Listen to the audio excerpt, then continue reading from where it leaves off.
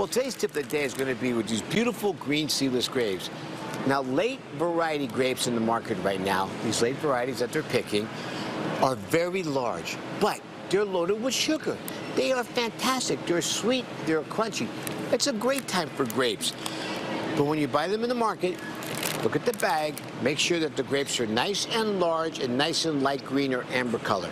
The stem, nice and green. The greener the stem, the fresher the bunch of grapes. When you bring them home, in the refrigerator right away. Never wash them before you store them, but always wash them before you enjoy them. Late variety grapes, they're larger than, let's say they were in August or they were early September or July.